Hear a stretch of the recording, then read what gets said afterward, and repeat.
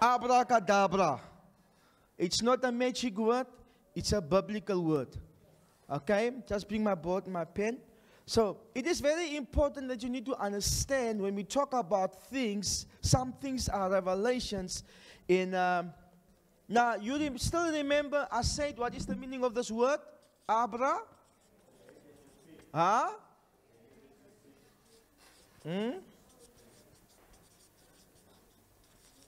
Okay. It means I will create. Okay. It's in the Aramaic, Hebrew, and it says kadabra, it means as I speak. Okay, as I speak. And according to Jewish history, they believe that in Genesis chapter 1, when God created, when God says, let there be light, and there was light, it's this word they use. So the belief is, they say when God created, He said abracadabra. So now this is not this word, they stole it, the devil stole it. Because this is a powerful word, and we are talking about you create your world, you create things by what you speak.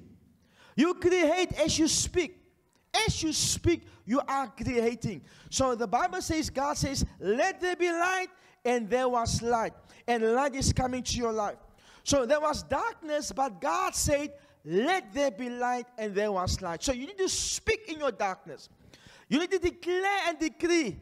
And when you declare and decree, then things are going to happen in your life. Oh, yes. Then things are going to move in your life. Oh, yes. If you believe something needs to happen, you need to say it. You need to believe and declare it and say, this is what's going to happen in my life. God is going to do this. And when you declare it, then it's going to happen in your life. Then you will know God is a God of His word. Okay? Now, the other thing I want to talk about is asking questions. Asking questions. That's my topic today. Asking questions. Now, you will see in the Word of God, God was a master in asking questions. Because we cannot go with abracadabra if you don't ask questions. God asked the prophet, He asked him in Ezekiel 37, can these bones live again? Can these bones come to life? And he said, you said it, Lord. And God says to the prophet, prophesy. And he prophesied, and you know what happened? Miracles are happening. So you will see, and also God comes to the prophet Jeremiah and asked him, what do you see? What do you see? So God always asks questions. Before a miracle happens, there must be questions. Can these bones come to life again? Now Jesus comes and He asks His disciples, who do the people say I am? Who do you say I am? So the first question you need to ask yourself when you talk about Abracadabra is, where am I? Where am I? Where am I in life? Where are you? Your finances. Where's your finances? Where are you? Because if you don't know where you are, how do you know where you are going? So God asks questions. He says, can these bones come to life again? Can this miracle happen? Jesus says, listen here, who do the people say I am? Because if you have a revelation, if you answer the questions, then you can expect a miracle. So if you don't ask yourself where I am, don't just go through life because you need to go through life. You need to ask yourself, where am I? Where's my finances? The second question you need to ask yourselves, where do I want to be or go? What do you want in life? What do you want? What's the miracle you want to see happen in your life? Because if you don't know where you are going or what you want to see the outcome of your life, you could call it the outcome. Outcome of life. If you don't know what is the outcome of your life, then it means, how would you know how to get there? Can you trust God for a miracle if you don't know what you want? Don't just say, God, give me money. How much? Don't just say, God, give me a house. What type of house? God, give me a promotion. What? Because when the miracle happens, how do you know it's a miracle from God? Are you with me, people? And I'm here to tell you in the mighty name of Jesus Christ, the devil has no control over your future. He has no control over your life. Let me tell you, the Lord says your life is going to work out. Things are going to happen. I receive. Now the Bible says in Jeremiah 29 verse 11, the plans, the thoughts I have for you is to bless you, to give you a hope and a future. Isn't that so? Amen. So the Lord says, I have a plan and a future for you. It means God says there is an outcome for you in Jeremiah 29 verse 11. How many of you believe that God has a blessed future for you? Or how many of you just go through life and hope something is going to happen? So you need to ask yourself, what is the type of outcome I want? What is it the thing that God has for me? Where do I want to be? And then the third question you need to ask yourself, how do I get there? How do I get there? How do you get there? So, because if you ask these three questions, then you will know how to create when you speak, as you speak. What you speak, what you declare is very important. You declare the outcome, not how you feel, where you are. What is the thing you want to see in your life? Imagine you somebody here. So you must understand that God created we as human beings very unique. The gift that God gave us the gift of a will. You can decide what clothes to put on, isn't that so? You can decide what you want to eat, isn't that so? You can decide where you want to go. Are you with me? So your decisions determine your outcome. Write it down. What I decide today will determine what will be the outcome of my life. Not the devil. We give too much power to the devil over our lives. Oh, the devil, it's the devil. No, you can change it. Because the devil cannot override your will. No, you surrender your will over to the devil. Are you with me? So it means where you are in life, you don't need to get stuck there. You can change it. So the world that God has given you can change your financial situation in a moment. And I see somebody's financial situation is changing now. The decision you make now at this moment, tomorrow will determine how much you have in your bank account. I don't want to speak to somebody here. So you must understand, sometimes we just give our future over to fate. We say, okay, whatever must happen, it's going to happen because I'm a child of God. God is going to work out something for me. But God asks you, what do you want? When Jesus came to some of the people who were sick, he asked them, God knew this man is blind. He asked them, what do you want me to do for you? God knows your problem. He knows where you are. He knows what you want, but he's asking you. Are you with me, people? So you need to understand, God asks questions. You need to ask yourself, where am I? Am I happy? Don't just say, it's in the family. I've been here 10 years, so I accept it. Don't accept anything. Don't accept any circumstance. Say, this thing must change. And when you decide it's changing, I'm telling you it's going to change. Then the next thing, you go to Abracadabra. Why we cannot believe we create as we speak is because we've been conditioned in our mind that this thing cannot change. But one thing I've learned in the Word of God, with God, all things are possible. I say, with God, all things are possible.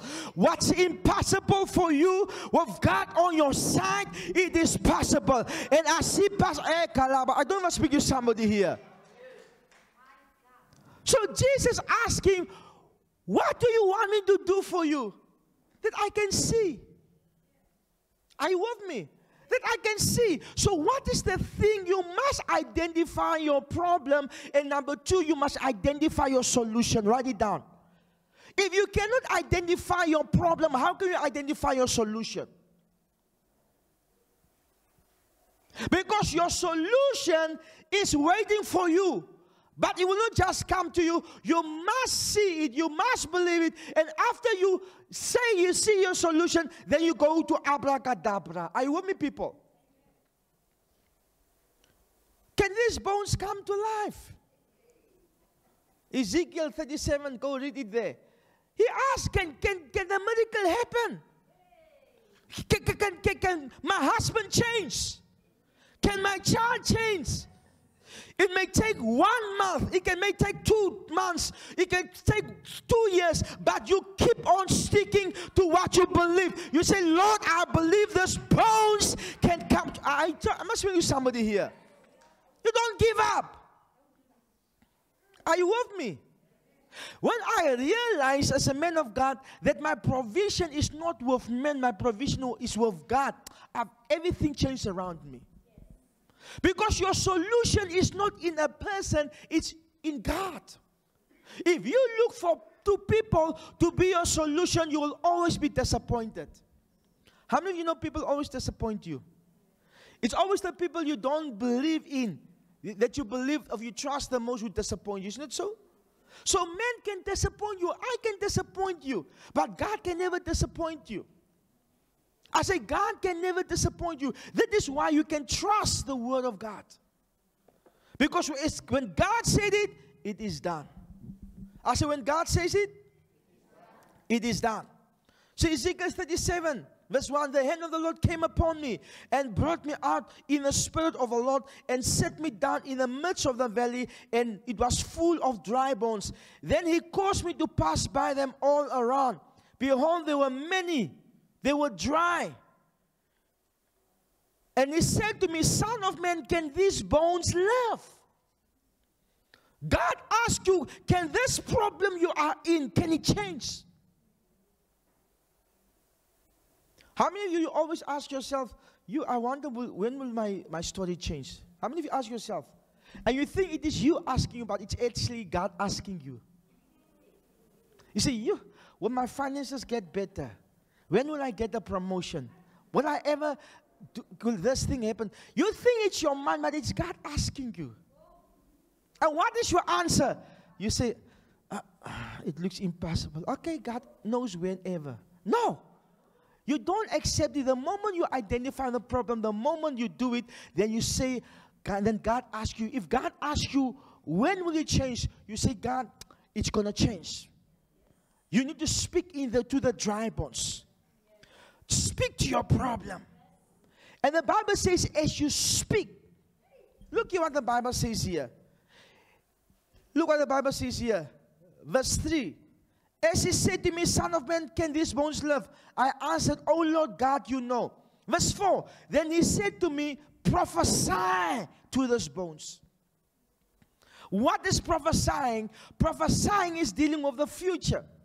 It's speaking what is going to happen. So what is going to be the outcome of your life? You speak it. If people ask you, how are things going? You know now how things are going.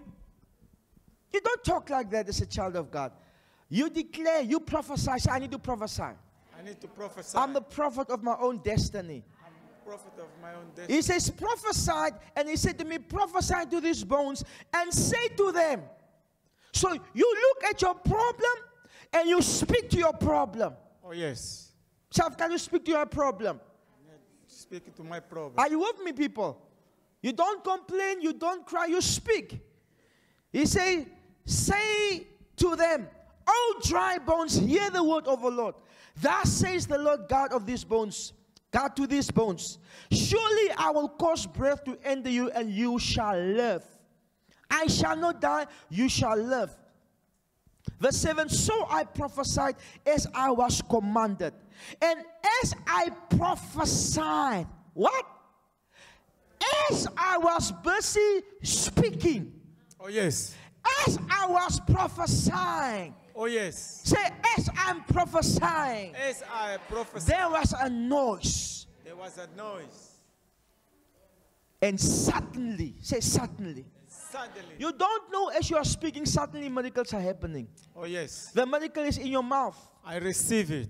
Suddenly, a rattling and the bones came together, bone to bone. Verse 9, and he said to me, prophesy to the breath, prophesy, son of man. And he said to me, prophesy. Thus says the Lord, come from the four corners of breath and into those bones. Verse 10 says here, so I prophesy as he commanded me, and breath came into them, and they live. Can you see that? As I was. When's the miracle happen? When you see it? No. As you speak. As you cadabra, you create. So God says, I've created you to my image. You can do what I can do. Oh yes. God has created you to his image. And let me tell you, prosperity is your portion. When you look at your money, at your finances, when you look at your purse, you say in the mighty name of Jesus, I've got money. Money is entering my bank account. Oh yes. I have favor. People love me. At my workplace, my boss like me. I get promotion. I'm working in divine promotion. Are you with me? What are you doing? For your mind, it is stupid. Now just think for Ezekiel. When the Lord says prophesy, and he was saying, speaking to the dry bones, what did his mind say? The natural will always fight the spiritual. Because the spiritual and the natural, they are not from the same world. The spiritual is from another dimension, and the natural is from this world. So when you speak things of the Spirit, your mind will always fight it. Have you noticed when you say, I am healed, and you feel pain here, what's your mind saying? Huh? What is your mind saying? Your mind always speaks the reality. But your spirit must declare what is the outcome. When they say they're going to retrench, or they say you don't have a job anymore, don't see how things are going bad, how things are going down in your life. You just say, in the mighty name of Jesus Christ, I'm getting a promotion. Oh yes. You just lost your job. I still know. Don't say, I've lost my job, I'm getting a promotion. I receive Because it. God is not going to promote you there where you lost your job. He's going to promote you in different areas. God knows where. I see somebody over promotion here. I receive it. Your testimony in the season will be greater about promotion. I receive it. Are you with me, people? Don't talk what the other people are talking. Talk what you believe must be the outcome of your life. Say, I create the outcome. I create the outcome. What I have today, it's the words I spoke. What I don't have, What I don't have, it's words that I did not speak. it's the words that I did not So there is something about speaking. Because wherever you go, you shall see favor, divine favor. Wherever you go, you shall see God opening up doors for you. Wherever they go, they say, Joseph, you are a foreigner. You don't qualify. I'm telling you, Joseph, he prospered as a foreigner in a foreign country. He ended up in a palace. Don't say, I'm a foreigner in xenophobia. They're against me. If God can do it for Joseph, I say he's doing it for you. I receive it. I say he's doing it for you because God is bigger than any government. Oh yes. God is bigger than any rules in any country. Are you with me, people? Oh yes. Are you with me, people? Oh yes. I'm also a foreigner. I'm from Namibia. I'm not from South Africa. I was not born here. I'm from Namibia. And when I came here, I took that scripture of Genesis. I said, Lord, if you can do it for Joseph, it's happening to Herbert Mulondo. Oh, yes. And my life has been moving. Because let me tell you, people can say the doors are closed. People can say it's impossible. I see God is releasing your papers. You are getting your passport. You are getting the stamp in Pretoria. Bam! I receive it. You've got a work state. I'm telling you. Oh yes. I see a miracle is happening to somebody's documents there in Pretoria. I receive it. I see it. I see somebody's getting their visa. I receive it. Somebody's getting their working permit. I receive it. I see it happening right now, right now. I receive I don't know who it is, but the Lord says somebody's here. You've been trusting God for a working permit. It is happening now. Now, it's happening now. Oh, yes. This week is your week for a testimony. Oh, yes. I say it's a week of testimony. I receive it. I see somebody's documents are being released. I receive You are it. waiting for some documents. It is happening. It is happening. It's happening. Oh, yes. Just stand.